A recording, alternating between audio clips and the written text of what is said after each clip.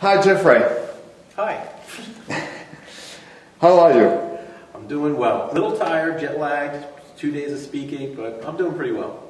Great. Last year, Microsoft has enforced its strategy about Azure ecosystem. What do you think about this strategy? So I think that cloud computing is inevitable, and it's just going to happen. But I think we're also in the infancy of it. So it's going to take a long time for it to mature. At Wintellect, we've been working with some customers who are adopting Azure now, and there's some rough edges to that. And if you look at some of the competition, there's some rough edges to that as well. I mean, pricing is kind of shocking to people. Really, in order to load balance and get scale, you have to create stateless servers, which a lot of people are not that familiar with doing. You got to keep your state separate from your computation stuff. I do think that there's a lot of good stuff that's in Azure, and that's why I'm adopting it very heavily myself, producing courses on it and whatnot. But I'm in it for the long haul, and I'm still keeping my day job. Okay, so you are involved in Azure development? Yeah, I have been working for the past, maybe 8 months now on building an Azure class for Wintellect, and I have met with the team on numerous times and have built all kinds of demos and slides, and then have worked with customers with real-world experience with it. So it's the new technology that I have decided to really focus a lot of my time on. Because Azure is very complex technology, there is a lot of stuff. Are you involved in specific stuff or in general? Well, for the class, we want to cover everything. So I think the most interesting part of Azure for most people will be the storage services. The storage services could be used, well, let me go back a little bit. There's a lot of misunderstanding, I think, as to what Azure is. Azure is really a branding name from my perspective. Mm-hmm. And then there is a bunch of technologies that Microsoft shoves the word Azure in front of, and they're really disparate technologies. They can be used independently of one another. So the storage one, I think, is the one that's most interesting. People can use the storage from the cloud, but they can also use it from your on-premise computing. And it's just a way to put data up in the cloud. Microsoft replicates it 3 times, so really statistically speaking, you can get away without ever backing up your data. And it's very scalable and high performance, and it's some good stuff. So a lot of my class is on that. Then there's SQL Azure, which is a relational database up in the cloud, and you can talk to that, and also you can use that from on-premise stuff. You don't have to be running your services in the cloud to leverage these features. Then there is the compute service, so you can put your code up in the cloud if you want to, and then access the storage service for SQL Azure to get to your data. And then there's the App Fabric services. The App Fabric services, which there's 2 that are shipping now, which is the Service Bus and the Access Control Service. The Service Bus is really just a technology that allows 2 computers to connect going through firewalls and NATs.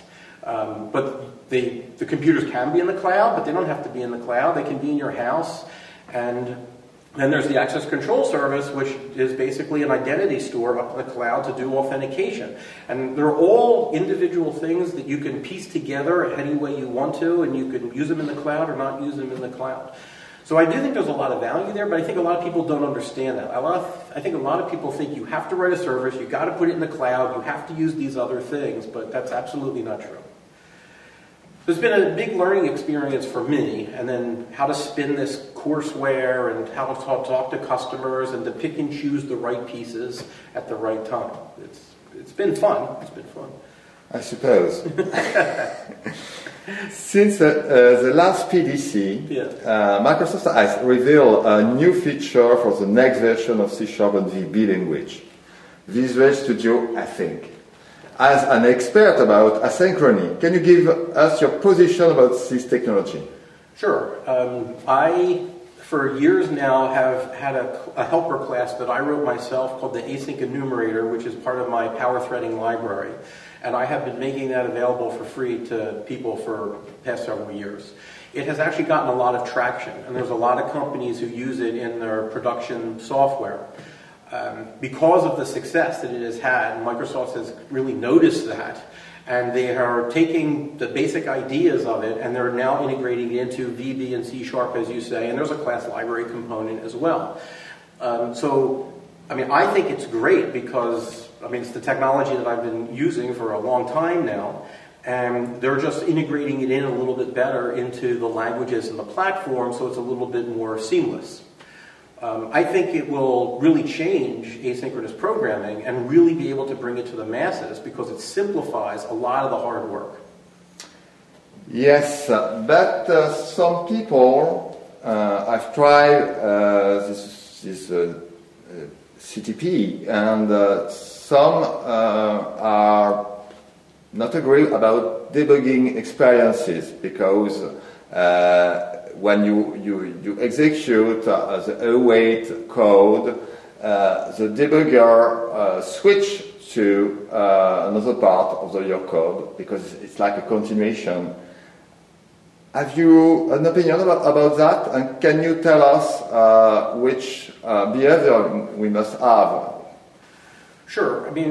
With my async enumerator, I have the same problem too, where you issue an asynchronous operation, and then in my version, you would say yield return, and then as you're single stepping in the debugger, you're going to return back to the caller. You're not going to execute the line below the yield return.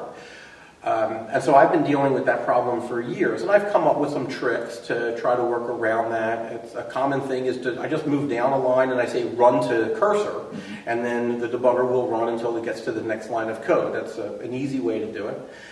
I think Microsoft can do a much better job than I can because they also own the debugger. So they could integrate into the debugger all kinds of tips and tricks to when you get to the await keyword and hit F10, it could set a breakpoint on what would happen next and then just run to the breakpoint. With multi-threaded software, there's always multiple threads running through your code at the same time, and the debugger is going to ping-pong and back and forth in the source window between those things. So another trick that I use a lot is I go and I freeze some threads to take them out of the picture so that I can step through the thread that I particularly care about.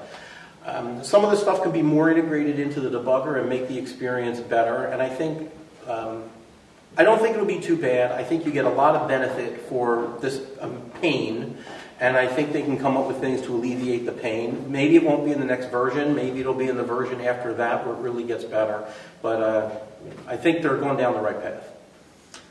And for you, why and when we must use this new technology when it will be shipped? And for instance, in Silverlight, all code is async.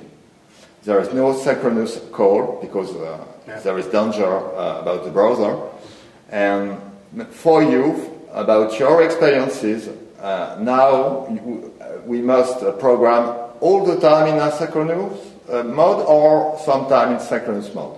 Well, you program asynchronously for two reasons.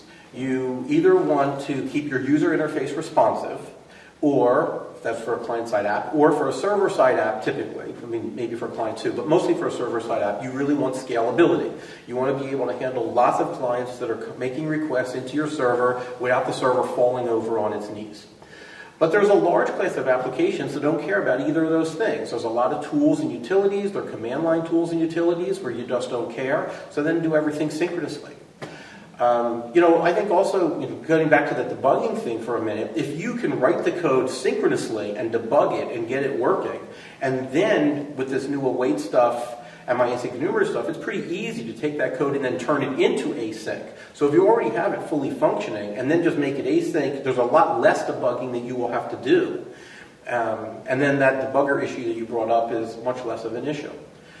So, no, I don't think everything's going to be async. To get back to the last question you asked, not everything is going to be async, certainly. And then there's also people who build servers that maybe are just hit by everybody in the company. You only have 100 people in the company, and so it doesn't have to be either.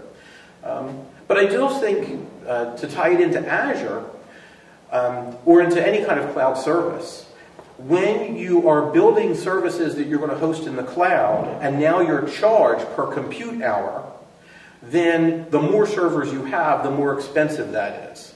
So what a lot of companies have done in the past is they've been building these non-scalable servers, and they've been able to get away with that because they throw more servers at it with a load balancer in front.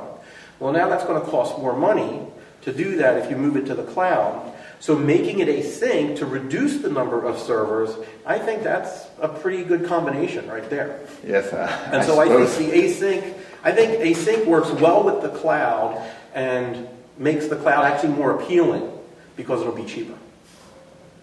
Thank you very much for this advice, and maybe for the next year. Yeah, thank you, Jeffrey.